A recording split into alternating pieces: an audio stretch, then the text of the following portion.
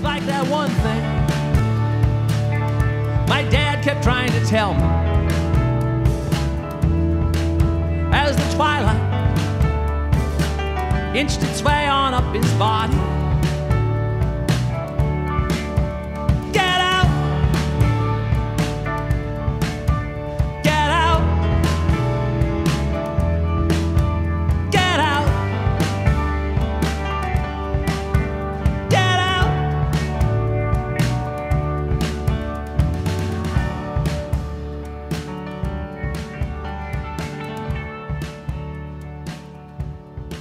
Welcome to Aquarium Drunkard Transmissions. I'm your host, Jason P. Woodbury.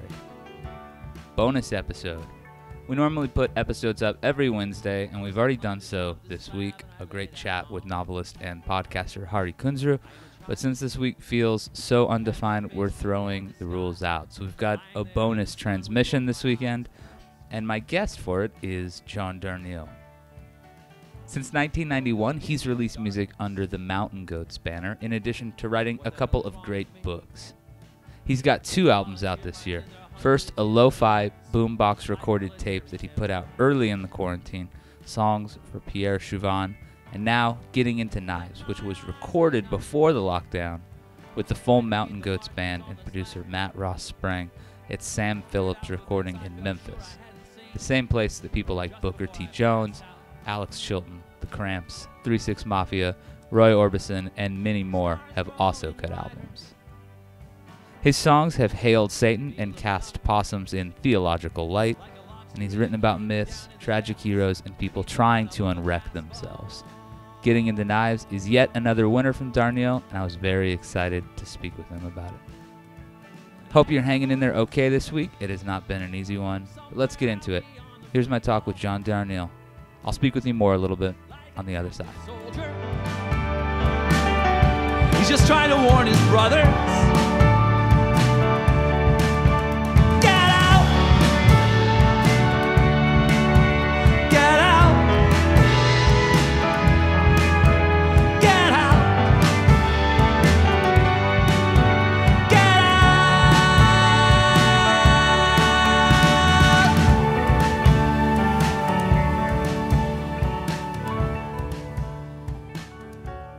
The session that me and Matt did for you guys, we really enjoyed that. And you guys have been putting in good work for a long time. So I'm stoked to be talking to you.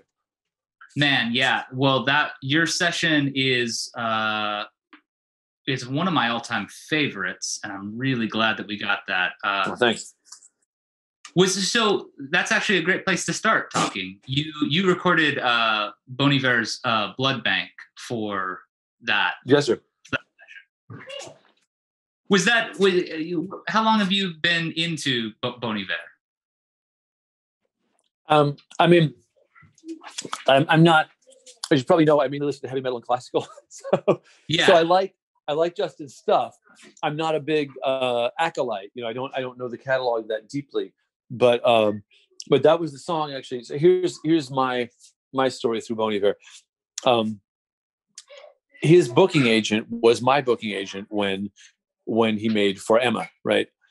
And and actually my booking agent pitched him to open a tour. And I was like, yeah, I don't know if I want to go out with another acoustic guitar guy, because I usually try to mix it up, And my dude Adam was like, okay, cool, whatever.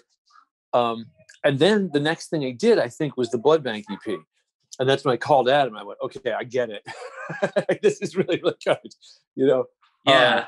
I mean, the thing is like that really was, I did not understand really For Emma. I sort of have an allergy to like, one reason I'm the Mountain Goats is because a guy with an acoustic guitar under a name that sounds like a person's name, I sort of have this indwelling allergy to, and sure. And, but he's not that actually, but I think I was a little reluctant. I'm always reluctant to embrace acoustic bros, right?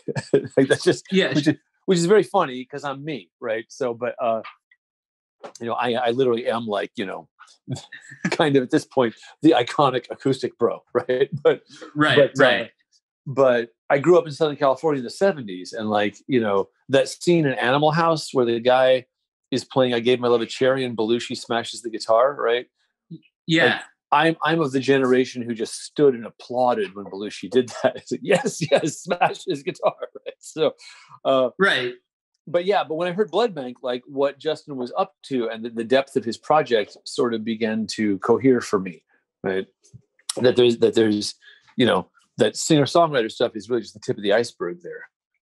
Yeah. Yeah. And it's only gotten weirder and more experimental and kind of like trickier to wrap your head around since. That's the thing about Justin's work is he's very brave. Really incredibly brave from the way I look at it. I mean, I'm at the other end where like, I don't make any new moves unless I really feel like it's time, right? Like I'm always very curious when I've done something. I'm really curious to see what else there is in there, to hang out, to stay where I am and see what else there is to find in there. That's sort of aesthetically who I am. Like, I think we generally live in a world where people think a thing has been exhausted before it really has been exhausted. Like, people get tired of stuff early. I don't, right? There's bands making thrash metal now that are still really good and super interesting and doing new things. And thrash is 30 years old, right? Right. So my tendency is to measure twice and cut once, right? To like not, don't make any sudden moves, right? Whereas Justin's restless as hell, right? He's like every record, he's going new places every time. Time to use the vocoder. Let's go all in on the vocoder, right? He's very intense that way, right? Whereas me, like, if you wanted me to use a vocoder, it would be a 10-year project. You would have to okay, so mention this possibility to John today, and you would send an emissary to do it so I could yell at him, right? And then you would do that with 3 or 4 other emissaries over 5 years. And then I would soften and go, okay, well, people keep saying this thing. Maybe I should listen. It's funny though, getting into Knives as much as I hear what you're saying in terms of like, you like to explore very fully an idea, with the band, but getting into Knives, I wouldn't say that it's a giant stylistic shift or anything like that, but it is an example of how consistently over the course of the Mountain Goats discography, you have been willing to let it turn into something very different from what it was when it started. And I have over the past 3 albums, I would say, become much more open. Like, here's the thing. It's really hard to convey this. I've tried in multiple interviews to explain what the deal is. But when no matter what you do, people are going to perceive the project as just your deal, one person, right? Your rep rises or falls based on the success of your current release, right? Then you become very protective of each release as it comes. You feel like if you fuck up, then you will, you'll be excluded. You'll be counted out, right? And so I've been very, very, very careful about that. As soon as I had an audience, I was like, well, I don't want those people to feel like they no longer get what they want from it. It's like I feel protective of those people and faithful to those people. It takes me a long time because I have trust issues to understand that those people actually are more open than I think they are. They're willing to follow you down a twist or two, even if they don't really feel it entirely. They'll hang, right? They'll still be around, And then I've learned that more gradually over the past 3 or 4 albums that you can make a whole album that most of them don't feel, right? That most of the hardcores go, yeah, okay, well, I don't know. The lyrics are cool, but this is not really my deal. But they still hang because they know the live show is good, right? They know that it doesn't mean the band has like taken a turn down some road they're not going to come back from, And so then you become more open to trying different things, right? And that's what I've done. I'm less concerned that if I do something weird, that it sort of brands me as that guy forever. The thing is, like, there are turns you can make that, like I don't rap. If I decided to rap on a record, that would be part of my picture forever, right? It's like, so I still stand by my sense that like you should be judicious before you make a change, but I'm a lot more open now than I used to be. Obviously you guys have made studio records, a lot of them. And we spoke about Goths when that came out. And we talked a little bit about how you've embraced and refined your approach in a lot of ways. Your singing voice has changed. It hasn't changed. You figured out new and subtle and effective ways to do things with your voice. So there's been that artistic growth. So the voice, I think it has changed somewhat. It's like I have better command of it, but I'm just a better singer now. I think that starts on "We Shall All Be Healed." It is where I really started to learn how to sing. And I think that actually, what's funny, I used to be very dismissive of the idea that technology could inform your craft and your practice. But when you have an engineer like Scott Salter very carefully picking out microphones for you, right, and picking the ones that best suit your voice, and then you listen in playback, and he encourages you to go, well, listen to what we're listening to here, then you notice what your own voice's strengths are, right, and you become aware, right, and it was on "We Shall All Be Healed" that I became a better singer. That's when that happens. So I think what I was maybe trying to build to was that, is this the first time that you guys have gone to a very specific studio in order to make a record? No, not to say, no. Okay. So you've always known, I guess what I'm saying is, when we're talking about Sam Phillips Recording, obviously, that Memphis, it's got this legendary sort of patina in the history of music, obviously.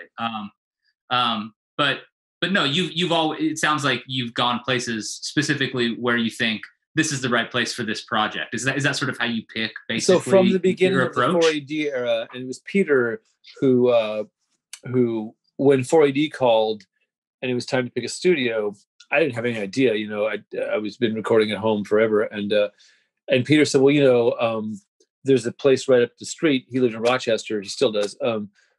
Called Tarbox Road. The Flaming Lips recorded their latest one there, and he loved the Flaming Lips at the time.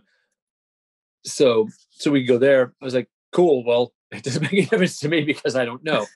So sure. So I said, sure. I don't think I really grasped at that time how much a difference a studio can make. But then the next time I sort of did. It was like 4AD asked me, where do you want to go? And Blonde Redhead had made a record at Bear Creek in Washington. And I loved this record. I mean, Blonde Red, I don't know if you know this record, Melody of Certain Damaged Lemons, but that record was a big record for me. Right. And so I was like, my thinking at that time was like, go to the place where somebody has made a record that you love. Right. Was my thinking at that time. And so we went there.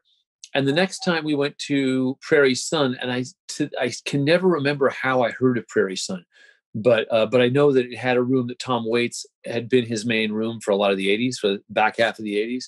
So I was like, that sounds cool to do.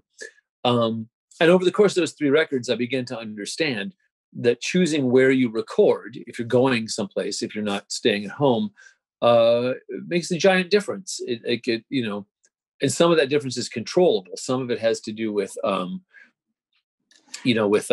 with stuff that you, that you can decide, and some of it doesn't. Some of it is like, you decide to go someplace. Here's an example. We did Life of the World to Come at 3 different studios, maybe 4. One of them is in South Texas.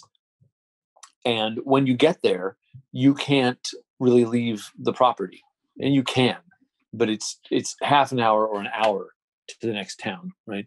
Sure. So then you're decamped, right? You're living there, right? And you can't. And the property is giant. It's an old pecan orchard, right? It's called Sonic Ranch, and it's an old pecan orchard, but you stay there for your time there. That's where you live. That's the only person you are, right?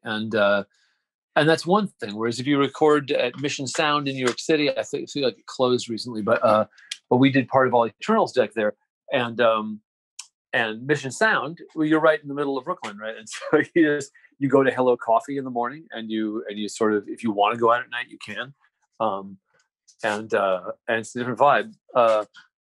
These are variables of studio stuff that sort of don't often enter into people's idea of the studio, but they have something to do with it. Yeah. What was the vibe at Sam Phillips Recording? What was it like? So here's the thing. I talk a lot about this vibe, but it's all vibe because I don't leave. Like I prefer to work 12-hour days if I can. And I'm not going to go out afterwards. Like you hear stories about the Rolling Stones doing Some Girls in New York and they're at Studio 54 after hours and stuff. I do not go out. When I clock out for the day, I go back to wherever we're staying. I stay up an hour or two to decompress, but I don't go anywhere. I'm not hanging. So I just don't. I want to work. I wake up wanting to work. But the vibe in the room is immense. It's a very amazing feeling. And it's got history. And that's one thing I believe strongly in is the histories of the rooms you record in, like it's a mystical sort of vibe. And of course that's kind of nonsense, right? It doesn't, like there's no usable trace of the Cramps in that room. Right. Well, sure. But at the same time, it's going to affect your behavior. Right. So it's not like, you can pick up the shard that the Cramps left on the floor or anything like that. Right. But if you loved the Cramps when you were 16, like I did, the first show that I drove into LA to see by myself. Right. I was like, well, not with a friend, but like I got my driver's license. And a couple of weeks later, the Cramps played at the Palace in LA. I was like, I have a driver's license. I'm just going to go in. Right. And I decided that morning. Right. Prior to that, before you're 16, you plan going to see a show for weeks or months. You go, okay, well, here's a show coming up. My parents have to take me or somebody has to take me, if plot the whole thing out. And it's a big moment in show going where you go, there's a show tonight. I think I'll go. Right. For me, the first show like that was the Cramps. Right. And I went to see them at the Palace on the Smell of Female tour. And I mean, they were, the Cramps in their prime is like the greatest band of all time, like literally the greatest band of all time. And I saw them at that point. And that would have been 83, maybe. Yeah. Possibly 84. So only a few years removed from when they had cut, maybe 4 or 5 years removed from when they cut at Sam Phillips, which they did very intentionally. They also are thinking very hard about wanting to go to Elvis's studio, right? So like that, for the Cramps, that's a big deal, right? And so there's that history in there. There's the fact that Elvis didn't use it. Like Elvis, I don't think any recordings of Elvis ever got released. He bought it to be a place for him to make music. But by then he was into his, I don't have to make records anymore phase, right? Which, it happens, and for immensely successful artists. And so he would hang out there late at night, right? The whole Memphis Mafia would hang out there. But I don't know what all they tracked. I feel like they tracked parts of Kentucky Rain there, but not Elvis, right? Elvis was at his house. He shortly after they built this, I think Matt Ross-Sprang told us, he then had a studio built at Graceland, and then he didn't have to go anywhere, right? So, but still, there's that. But that's part of it too, right? It's like it's got that feeling of like they had some money to spend, so they made something cool, right? Yeah. So, I mean, it's funny when you say that, there's not like a usable trace of what the Cramps did there, but to some degree on a spiritual level, right? Or even an imaginational level. I mean, of course there's not, there's not necessarily vibe is always it's a two-part kind of combination, right? It's what you bring to the room and what the room maybe has for you, know? And so I guess, this doesn't sound like, it's a great record. I love it. It doesn't sound like you said, now this is the Mountain Goats soul record. There are touches, obviously, there's some R&B flourishes and some horns. And I mean, anytime you've got Charles Hodges playing organ, that's going to be in there. But I do wonder, going into the studio, did you have an idea what kind of Mountain Goats record you were looking to make with this one? And if the studio felt like an intentional part of that puzzle or how that came together? So I try and go in without expectations as far as that goes. Like the sorts of expectations I have are more, more about the mood between the players, right? And I made these for this record. I actually plotted it out a lot more intensely than I did. That I usually we go in just like, here's some songs, we'll play them, we'll see what happens.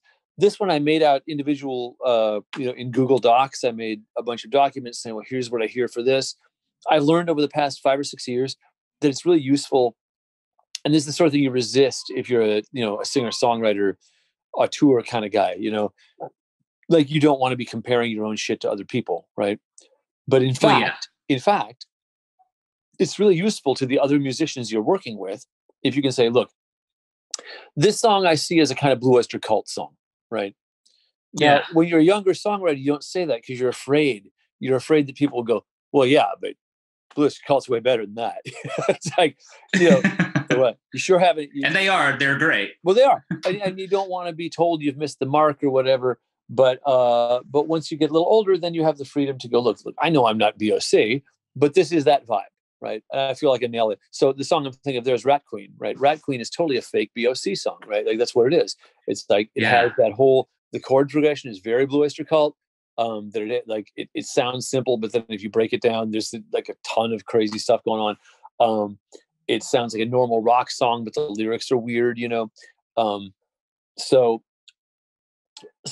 that's the sort of expectations I go in with, but it would feel kind of embarrassing for me to go, oh, we're recording in Texas, so this is the ranchero. No, like, certainly. It's like it always. I'm usually very resistive to that. Like if we're in a place, to then use something that is native to that place feels kind of weird. I mean, using Charles Hodges, well, he lives nearby. That's why he's there. It's not trying to harness the Memphis sound. It's that he's there. And Matt knows him. Matt Ross-Sprang has a very profound feeling for these guys who have been making records for a long time. And he gets along with them in this way that's amazing to watch. He really, he's a young guy, but Matt is, but he really relates to the older dudes in a very deep way. You can feel that they know that his ear is special, that he really hears what they do and understands what they bring to the table. You can see that in the way he communicated with Charles when Charles was there. And so, I mean, that's what that's all about. It's like, it's less about place there than about person, than about Charles himself. Because that guy, the fucking guy, you can't even imagine what it's like to have Charles Hodges on your session for a day. It's the greatest thing ever. Well, yeah, I'm sure. I mean, it sounds great. Well, dude, he comes in and he plays you the Al Green songs. Like he sits down at the fucking Hammond and plays Love and Happiness and Take Me to the River, like solo on the Hammond, and you can hear it's like, oh wow, that is 51% of that track is you. It's yeah, absolutely. It is not ornamental. It's like bedrock. It's on those definitional. songs. Yeah, it's wild. This record is called Getting in the Knives, which is a fantastic title for an album. Yes, and, thank you. and one of my favorite songs on the record, actually, I think it's destined to be one of my favorite Mountain Goats songs. Period. Is the Bell Swamp Connection? Yeah, and people are really connecting with that. I'm super stoked. Talking about expectations, I don't really go into album release thinking what people are going to like. Like I assume they're going to like the loud ones. I know that from experience. Like the louder I yell, the louder that a certain contingent within the fan base will be like, that's the one I like. So short of that though, I really don't have any expectations, and people are going absolutely ape for Bell Swamp, which I'm stoked about. I'm very fond of that song. Before I get into my question about it, I think part of what it is to me is that I've read the lyrics a lot, and I still don't know what they mean. And that is, I get it. I'm gonna compare it to like a David Lynch thing, where you set up a very cool, interesting sort of the skeleton of the story is there. You know what I mean? But it's in the mystery where all of the magic lives. And not knowing exactly. There is another songwriter whose work I'm leaning on. In telling this story, there's a little Lynch axis there, but he's really got his own thing, and he is a guy who's completely in my neighborhood, like of the people you would think of when you think of what I do. there's probably 3 to 5 other people you might think of, from the indie rock scene of the 90s, right? So I challenge you to guess who it is. Oh man, It's a dude. it's a dude. That narrows it down. His An early, indie rock his, dude his from early stuff was on tapes. He's still around, Okay. still making great records. Okay, so we're talking about Bill Callahan then? Bill fucking Callahan, my man. To me, Yeah. I was talking to you about how I'm no longer shy about when I write the song, I'm not thinking this, but after I write it, I go, okay, well, whose work is that similar to? Where should we situate that? What is that in conversation with? And to me, this song sort of builds a little on the kind of ground that Bill lays with the stories that he tells, and specifically on a song of his called "The Well." Yeah. Right. In The Well, so a guy goes off into the woods by himself, right? Yeah. In my song, a guy goes off into the swamp by himself, and different things happen, right? In The Well, nothing whatsoever happens, right? A guy shouts down a well, and it's pretty amazing, right? In mine, there has to be a sort of ghosty element because I'm me, But yeah. But it's similar. It's about the spaces you go to alone in nature, and how they cause you to contemplate, yourself, right? And that's what's so interesting about it is that, the first time I listened to it, I actually don't read the lyrics along with my first listen. I usually save that for the second or third, but I just found myself really emotionally hit by that one. And it just hit this deep chord inside of me. Hearing you talk about it makes me feel like I understand a little bit more, maybe some of the stuff that's happening under the surface of that one. Well, there's that, but there's also the images, I write kind of automatically. I let words come out before I think about what they mean. So, I don't know anything about you or your relationship to your family, right? But there's this lyric in that song. It's like that one thing my dad kept trying to tell me as the twilight inched his way on up his body. Get out. Yeah. Right. Yeah. Well, the song declines to explain that to you, right? But if you are a person, then you had a dad, as Jane's Addiction would say, right? You had a dad, right? So, and you have, if you're a dude, men's relationships to their fathers tend to be complicated, right? No matter what. And so those lines, which are fairly automatic coming out of me, but they're dense, right? They're dense, and they will encourage you as a listener to relate your own experience with your father to that. And I don't care who you are, your experience with your father is complex, right? Once those feelings come up, if a songwriter sort of opens that door for you, that lets you go into a place that's really intense, right? And so for most people, right? And that, it happens spontaneously. I'm not describing myself as a craftsman. Oh, now I shall make people feel things about their dads, right? It's not like that, but it is it just happens, yeah. But it is that I know enough that if I choose to stick with that line, that it will open a place where we can all go. Because when I sing it, it's a weird feeling. My father is dead. He died last year. And he didn't try to intimate any last knowledge to me. But at the same time, if your father is alive or dead, that someday he will die, and probably before you, right? And so lines like that sort of are very, if you've been writing songs for a long time, that once you deploy an image like that, it's going to be a very feverish sort of space for the listener, right? And then the other thing about this song is the way that I wrote it, because I wrote that song very differently from the way I wrote most songs, which is I do chords and lyrics, and I write them at the same time, right? Then I track to a rhythm, and I pick the beat, and it becomes more complex. This one, I knew what tuning I wanted to work with, an open tuning on the guitar, right? And so I started strumming it, and then I found the beat, but it wasn't something I could play and sing at the same time, right? So it came together by bits and pieces. And usually a lot of the stuff you hear in the finished version wasn't there in the demo. The decorative parts, the synth part, the keyboard, whatever. In this one of the organ parts that's in there was on the original demo because it was being written. The music was sort of running ahead of the lyric, right? Yeah. And I would then be fitting the lyric into the music. So the line was toward the tail end of the age is almost finished, right? The reason that line is what it is because metrically it fit the musical line I had written. I needed to fit some words into there, and those are the words that fit, right? Now, that's backwards. Usually I pick the music based on what will fit to the meter I'm writing, but I went the other way on this one.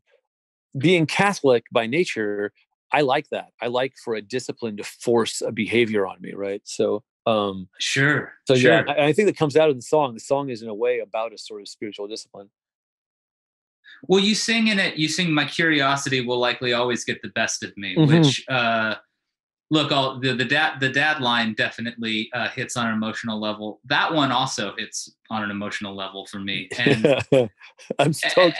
Like this song, like when I was writing it, it was like I was also having a weird emotional response to writing it. I was alone in the house, and I was like, oh, this is a weird little story. What's going on here, buddy? It's like, and often when I write songs that have a story like this, I think, well, you could deal with this here, or you could deal with these feelings in therapy.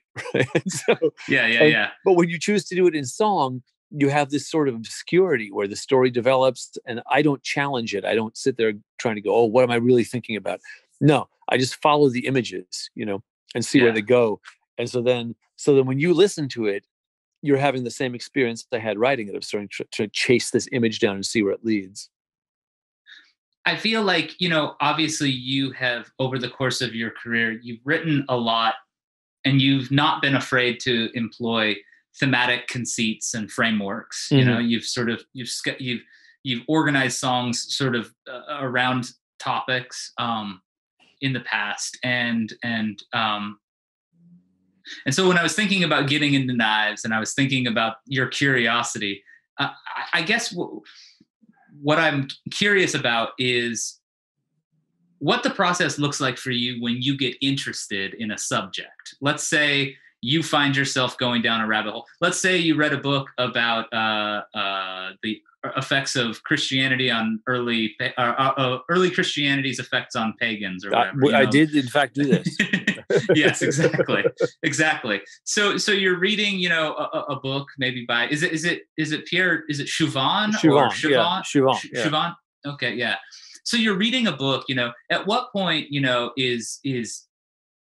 what point does John's reading a book about something that's interesting to him?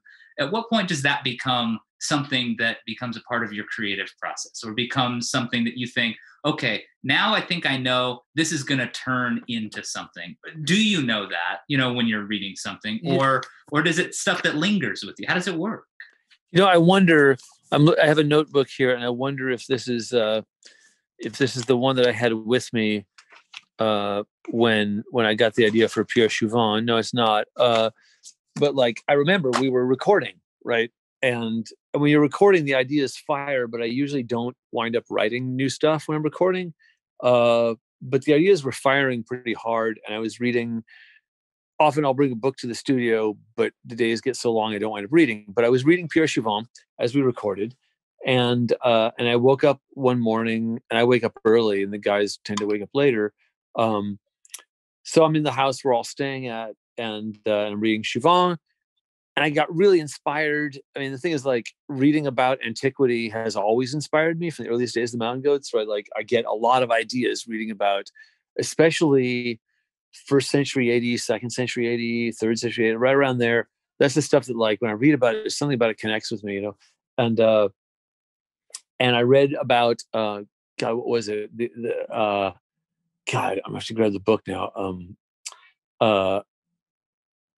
I read about this raid on a pagan settlement that got sold out by somebody inside, and I was like, man, it got sold out, but they knew they were going to be attacked, right?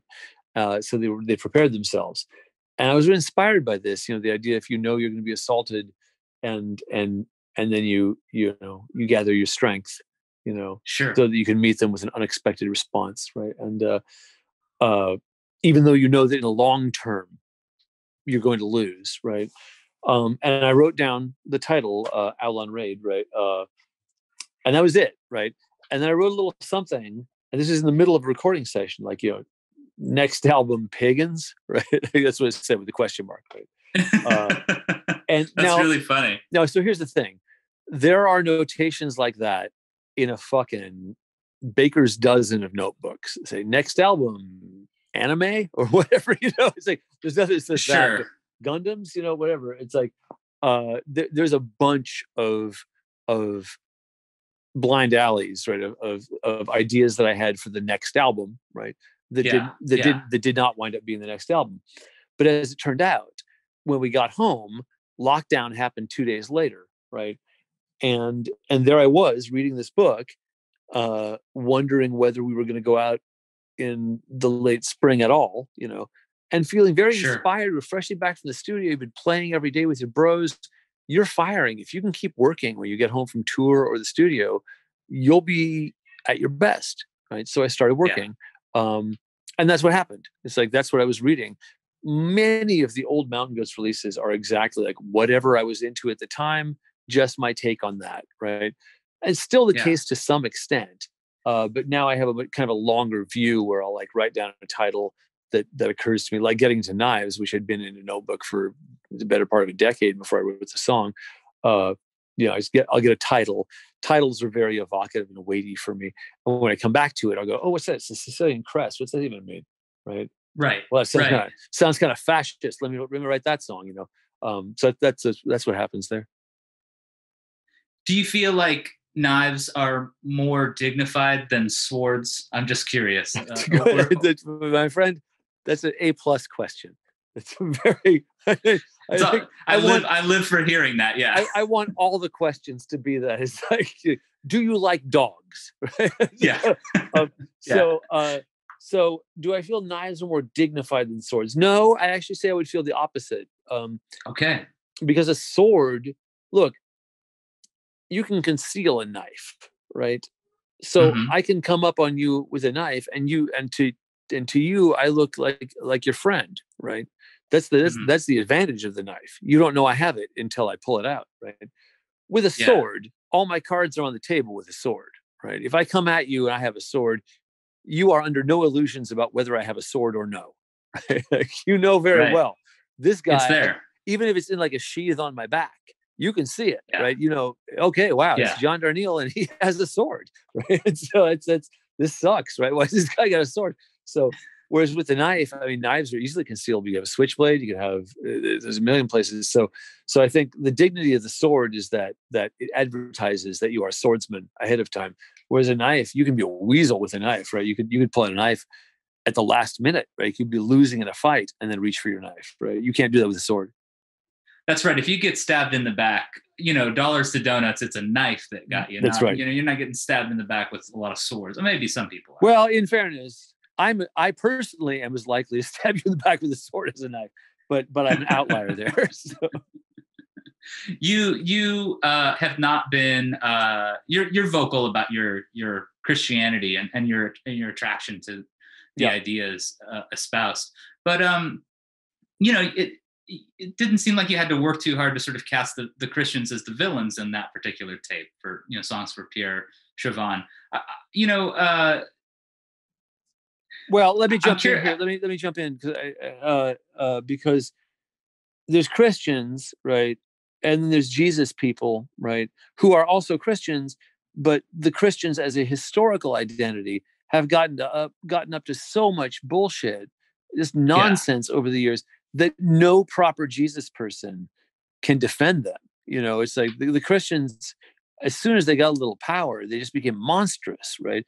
Christians have done a lot of good over the years too. It's like you can't really paint them monolithically once you reckon everything in the balance, right? Of course. But you can't make any excuses for the way that early Christianity just eradicated local traditions that weren't hurting anybody, that were no threat.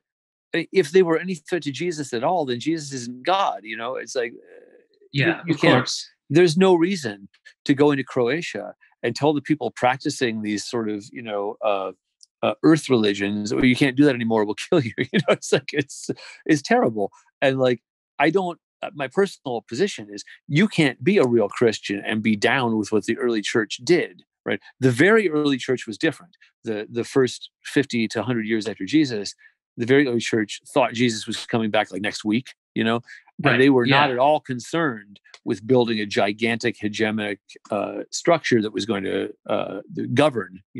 That was not their interest. They went to caves, right? They hung out. Yeah, I've actually been to some of these caves in Crete where like they just went to hang out. Wait, Jesus is coming. they meant he's coming back the way your friend is coming back from Bojangles, right? He's like, just he'll be back soon, And he's gonna, he's bringing food with him when he gets back. It's gonna be great. He will be here with 2 pieces and a biscuit any minute now. And so, So that's how the early church felt. But as soon as that it becomes clear that's not the case, the church begins to accrue power and to co-opt already extant power systems, which is what happens with pagans. That they take systems already in place and infiltrate themselves. The Christians do in those existing systems, and like I am not sympathetic with the hegemonic arm of the church, right? Even though I'm Catholic by nature, so again, like the Mother Church speaks to me, but Jesus doesn't speak for the people in power. Jesus speaks for the people who don't have any power, and the people who have learned that the right decision, if you get a chance to get power, is to say no. Yeah, right. I mean, obviously, we live in a world where we see the bad fruits of a certain kind of faith bared out all over the. Well, all over the I mean, place. that's not faith at all. That's just lust for power. I have no compunction about saying like those people don't worship Jesus. They worship the power they think Jesus will give them.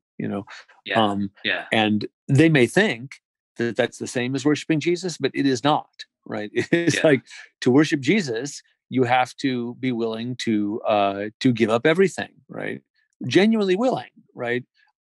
These people aren't willing to relinquish any political power at all. Right? Whereas Jesus says you have to be able to reject your father and your mother. Right?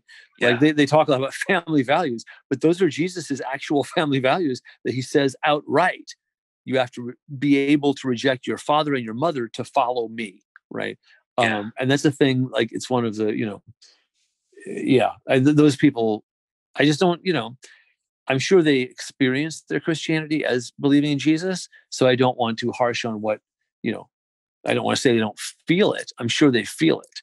But by their fruits shall ye know them is where the scripture runs, right? Right. Well, from one kind of God talk to another, when you announced this tape, I was hoping you'd say Wesley Willis, right? Wesley Willis is on here. Speaking of a different God. Let's speak about prophets. What lesson did Wesley Willis teach you in terms of that line actually is about how Wesley, about how a third of his songs are in the second person, right? That they say you caused me to go on a hell bus ride. You called me, like he says this, and then he says like shatter my harmony music, right? And the way he does that, where he's addressing these people who he has experienced, right? Like when he says, you caused me to go on a hell bus ride, Wesley took buses around Chicago. I lived in Chicago for a while. The bus, if you get around the bus, like that's a big part of your daily reality. It takes you 45 minutes to an hour to get anywhere. And so that's a big part of your daily reality, right? And for Wesley, who couldn't control a lot of his behaviors, to be on the bus was to be open to the abuse and mistreatment of, the horror of normal people, right? And his brain would go to a bad place when they started to be dicks to him, and he would write these songs, right, where he would address these people who he was never going to see again, and he would really tell the truth about them, he would speak to them as if they were going to hear it and have to deal with it, So that's what that line is. Is that when it comes down to something like the kind of vapid or, almost lustful idea of fame that you're talking about in that song, that like you wanted to direct that in a manner similar that Wesley Willis might have at kind of person you're imagining? No, the Wesley line is discrete from the rest of the song, right? The Wesley line is saying, that Wesley Willis taught me that the way to talk to you is to address you in the second person, is to be talking directly to you. Right. Oh, I see. Otherwise, the song is kind of the most classical song of the record, like because people have been saying since the 5th century BC at the latest that to be famous is double-edged, right? You get money, right, and you get to be well known, and we have a sort of assumption that that's good, right, to be well known. Except the wise people among us know to ask at least, why is that good? Why is it good to be well known? What's good about that? You know, as Emily Dickinson, the wisest of us all, like knows. Yeah. There's actually nothing good about it, and nothing. And Franz Kafka knew it too. You know, and the thing is, like, the worst thing, and I say this as a guy who benefits from being well known, right? And so there's a tension here, but the worst thing that can happen to you as a human being, right? Not in terms of your material well-being. Materially, to get famous is to win, especially under capitalism, right? If I get famous, I get money, right? I get reliable money, right? Well, that's what you want under capitalism, is to have a consistent source of income that doesn't even require extra labor from you, because the truly famous don't even have to work anymore, right? They just can bank on their name, right? But what does that do to you as a person? Well, it excludes you from common discourse, from common humanity, right? And common humanity, at the end of the day, is the only thing that's worth a shit. It's like everything else is kind of worthless, you know? No, but at the same time, that's a complicated thing to say. What do you mean worthless? Is it worthless to have a good roof over my head? No, it is not, right? It's actually very good to be able to afford to feed my family. These things are very good things, right? So it's a complicated thing. You can come at it from two angles on the same day, right? But I think, generally speaking, we've seen over and over again that if a person gets famous, they get worse, right? You know, we know that, you know, as people who are into indie rock, including Mountain Goats fans, we often feel like, oh yeah, no, they were great before people knew who they were, and then what the fuck, you know? It's like, it happens, right? And we all do this. I do this with plenty of bands I listen to myself, where I like their early shit, and then later you go, well, you become self-aware. Then, you know, now you know that people are listening, and I'm not really hearing your true voice anymore, or whatever. You know, these things happen to you as a listener. You can't fight it, really. And so yeah, it's like there is a sense, not the only sense, right? Like, get famous is not like a statement of a pure ideology. It's more of an angle, right? Yeah. But there is a sense in which the absolute worst thing that could happen to a person is to get famous, right? But that sense is real, right? It's like, you know, like, it's easy for me as a person whose name is somewhat known to say to anybody, well, you don't want to be famous, right? Because plenty of people go, yes, I fucking do. Yes, I fucking do. You let me get famous, okay? And then I'll tell you whether it sucks or not, right? Because it doesn't suck. It does not suck to have a good job, right? It does not suck to have people listening to your music. So I don't want to be saying, oh yeah, no, this song is about how it's bad to be famous. It's not that, right? But that fame has parts about it that are just terrible for you as a human, that destroy or dampen parts of you that you need to be the human you want to be, right? To be the kind of person we hope to grow into, right? Fame is not good for those parts, right? If you're aiming for spiritual development, fame is not going to help you there, right? Fame will not help you at all in that angle, right? Every spiritual tradition attests to this, right? And so that's kind of what it's about. It's like, you know, if you had an enemy, right, and you wanted to say, oh, what do I hope for you? What do I hope happens to you? Well, I hope you get famous. I hope everybody knows who you are. I hope you can't even go outside without people saying, hey, it's that guy, right? You know, it's like, that's what I hope for my enemies. John, I promised Mike that I would not keep you all night, and I'm a man of my word. So good man. So I'll let you go. But I do want to say that it's as always, it's a real pleasure to talk with you. And thank you. And I could very easily ask you 1,000 more questions. But that's only because you only get to ask me 2, and then my answers are like 20 minutes long.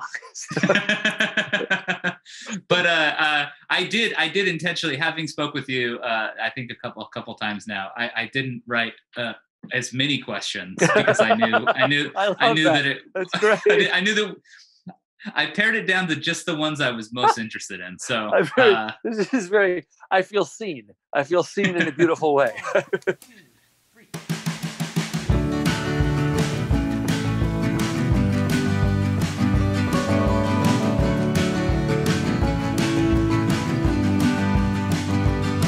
here at a truck stop in New Mexico. Just before dawn, somebody's grandma behind the wheel of... John Darnielle on this bonus episode of Transmissions. I hope you enjoyed it. If you did, share it with a friend. Let them know they can listen wherever they get podcasts.